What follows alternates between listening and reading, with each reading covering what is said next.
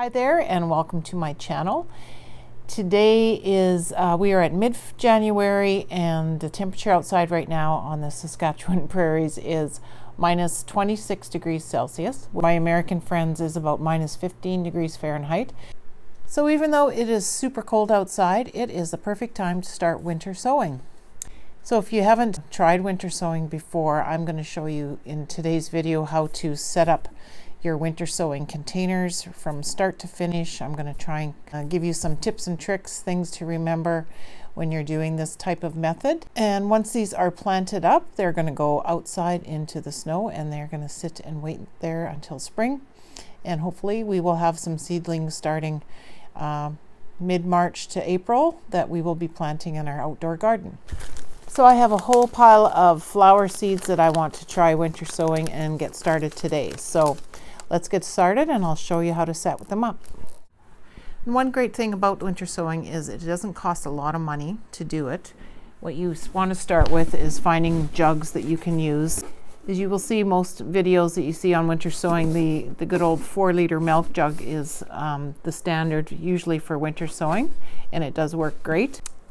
But if you don't drink milk or buy any product that uses this kind of a container, there are other things that you can use. I also like using these juice jugs. I have a lot of these in my home, so I will show you how to get one of those ready as well. So to get your jugs ready, I recommend having a drill like this if you can, or if not, just a sharp knife or a utility knife will work. And we got some pens to mark our jugs. I like to put a marker inside my jug as well as writing on the outside of the jug what's planted and the date. Plastic knives like this work good because I seem to have a lot of them that don't get used, or a popsicle stick or some kind of marker inside for inside the jug. Scissors and some duct tape. I find just sticking with good old gray duct tape is the best to use.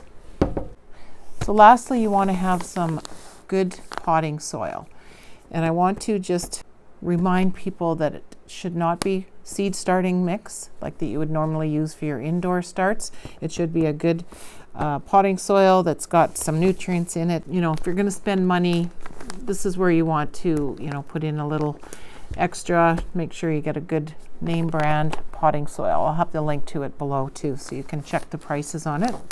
Something else that I also wanted to just tell you about, in previous years I used reused potting soil. So I took some from my planters that I thought would, you know, be a good way of reusing them, mixed them with some new potting soil, try to make it go a little bit further. And in the spring I ended up with a lot of weeds growing in these jugs. So just be sure to use a good potting mix in your winter sowing jugs. So the first thing you want to do is get your jugs ready to put your soil in. And the lid here can be removed and tossed. You do not want to have a lid on here. We're going to cut some holes in the bottom so there's good drainage, and then we're going to create kind of a hinged lid here. So before you cut the hinge, you always want to drill first in the bottom. Just makes it easier. There does not need to be any rhyme or reason to your holes. As long as you've got sufficient drainage, you can put about 5 or 6 holes in.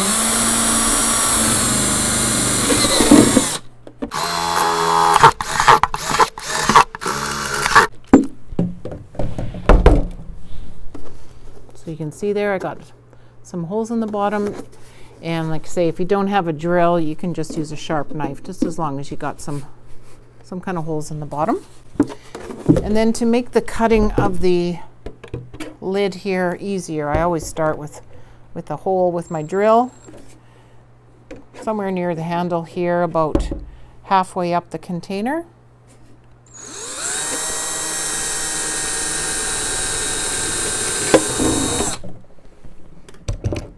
Again, if you have a knife, you can just start it that way, but I find it makes it easier for the cutting with the scissors. And these jugs are usually pretty easy to cut.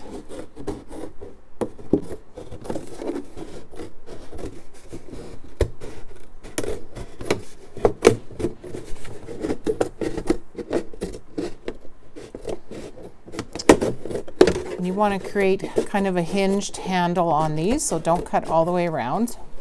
We're going to leave a little bit here uncut. Give it a bend. So now you have a hinge. So the next thing we're going to do is fill this up with potting soil and get planting some seeds. So you want to make sure that your soil that you're planting in is really moist and has a lot of liquid in it. I'm going to start off by just adding some water to this mixture. And then after we plant, we'll give it a good spray, and then I'll show you another little technique I use to make sure that the dirt is really good and moist. So I have filled this up probably, you know, about 3 inches. You want to have about at least 3 to 4 inches of dirt here so that the roots have lots of space when they start growing. And for this video, I am going to be planting up some poppies.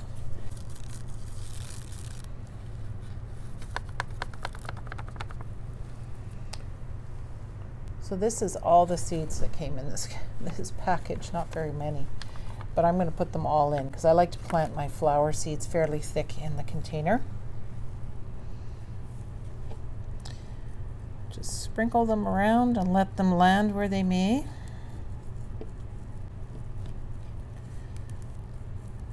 I find with the flower seeds in the spring, the success rate of sprouting is, you know, maybe 50% with most of them.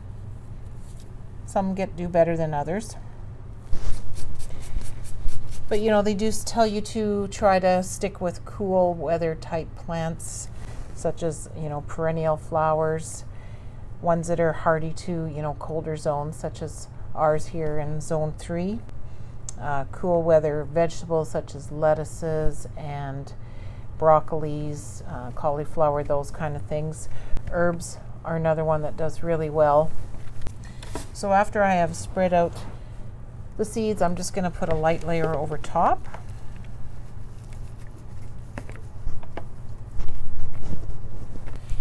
This is fairly moist, but I'm going to just give it another good spritz with this spray bottle. So we're going to be writing on the outside of here what's been planted, and I always put the date. But just in case, sometimes the weather, the rain and the snow can wear away your words, I use a backup plan by just putting a stick on the inside as well. So if you have a popsicle stick or something like this that you can reuse, this works good. Today is January 19. So it's pretty early, but as long as your winter sowing jugs are going outside and they're going to be fully frozen, it's okay to plant them anytime between now and, you know, up to 4 weeks maybe before your spring thaw starts.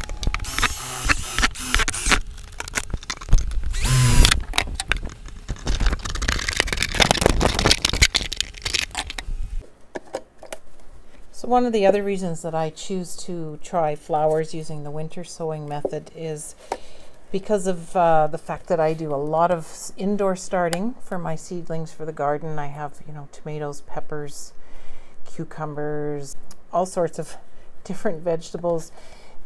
In addition to flowers, it takes up a lot of space indoors. So I like to try as many flowers as I can using this method, just to try and see how successful they are. I do end up purchasing a lot from the garden centers in the spring because, you know, flowers can be a lot more challenging to get going. So for this jug, we're going to try some nasturtiums, which I love to have in my garden. They are great to plant and put amongst your vegetables to keep away certain insects. And these also are listed as a kind of a cool, hardy type flower that you would plant in the early spring outdoors. So hopefully we can have some success with these as well.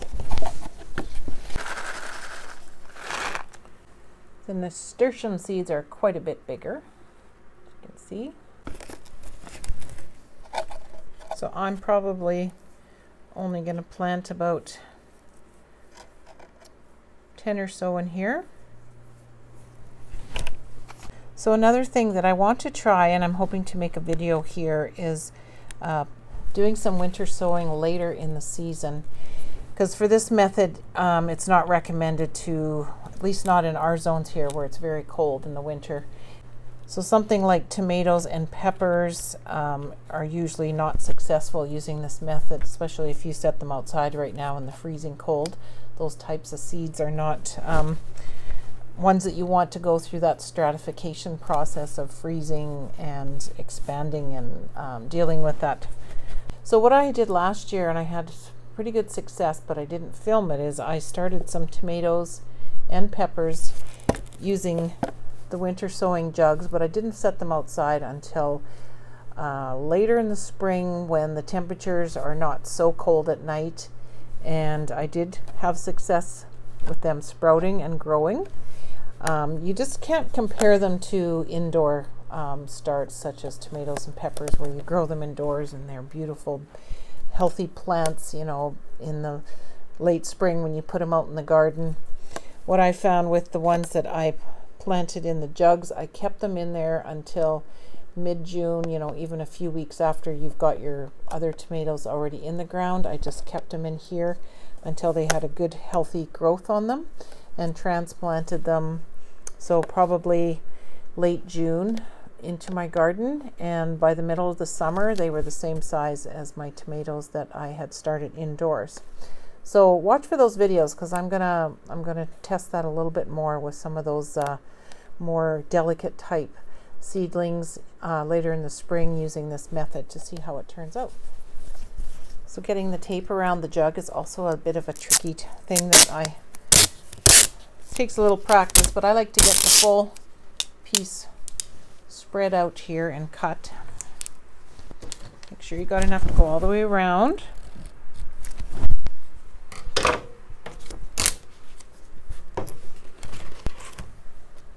So just start at one side, just push down. It doesn't have to sit totally perfect, but get that tape wrapped around. Stick it on something else. A little bit of an overlap, and then you can just go around and make sure you've got a good seal all the way around your jug. And the reason we put this tape on here and, you know, do this cutting and put this tape on here is in the spring, when this starts to sprout and the plant starts to really grow.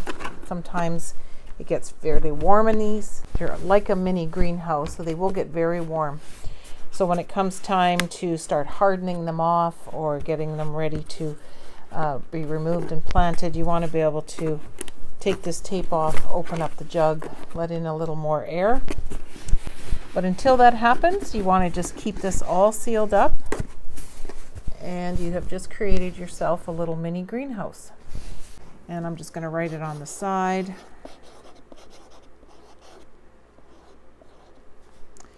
And write the date. Where you write it is up to you. I have found that for the most part, my writing on the outside doesn't wear away. And there is the first one ready to go out into the cold, cold, cold.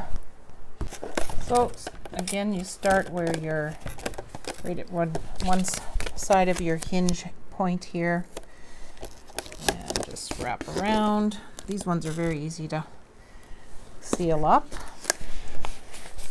and just make sure you get it all sealed on really good. I don't recommend writing on the tape. That is something that seems to wear off quicker than on the plastic. So I'm going to be setting up a whole bunch more flowers. I want to try some onions. Kind of just every day you kind of get looking through your seeds, start thinking about spring, start thinking about how much space you have indoors to do your starts. This is a great method if you don't have the space to do indoor growing. You may not want to invest in lights and shelving and all the trays and everything that goes with it.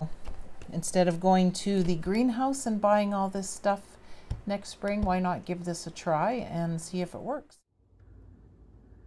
Okay, so I have 6 jugs of flowers all set up now, ready to head outside into the snow. And the last thing I like to do is give these one more good watering. So I have these in a tray here. It's about a 1-inch tray.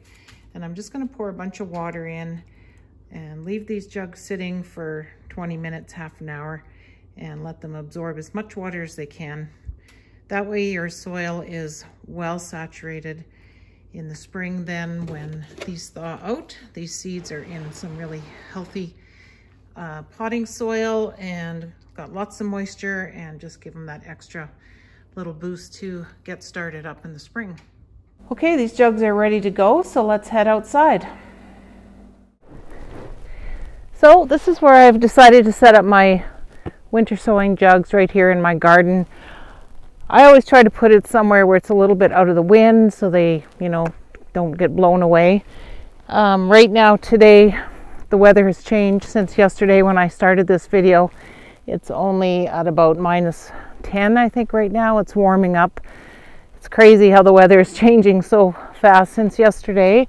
But they are forecasting freezing rain followed by snow for the next 3 days and lots of wind. So it could be that these jugs get covered in a lot of snow and ice, and that's okay because they're just going to sit here now until spring. And then in the spring, that's when the fun starts, and that's when you start coming out every day once the sun warms up these jugs and there's no more freezing at night. I come out, and it's always fun to just take a peek into your jug and see if you can see any signs of life coming. So I hope that you will give winter sowing a try. It's lots of fun. If you have extra seeds, just try anything. It doesn't really matter. Even though they say the best luck is when you use, you know, cold hardy type seeds or perennials that are more likely to have success. You can try anything. If you got some extra seeds, some extra jugs, just go ahead and set one up and put it out in the snow and see what happens. So I hope you enjoyed watching this video on how to winter sow, and if you have any questions, please leave them in the comments, and don't forget to hit that subscribe button and stay tuned for more updates on winter sowing. Thanks for watching.